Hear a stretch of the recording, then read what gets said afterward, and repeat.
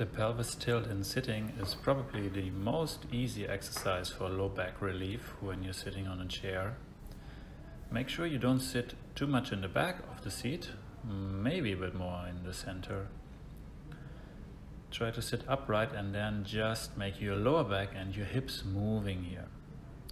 So as you can see, I'm bringing my hips forward and backwards, just rolling on my sitting bones.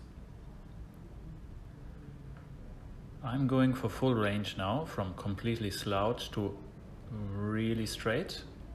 If there's any problem with your back in terms of pain or discomfort, just reduce the range of motion.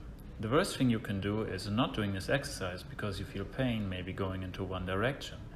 So you just go more into one direction and maybe back into the center. But try to do it regardless the range of motion you have.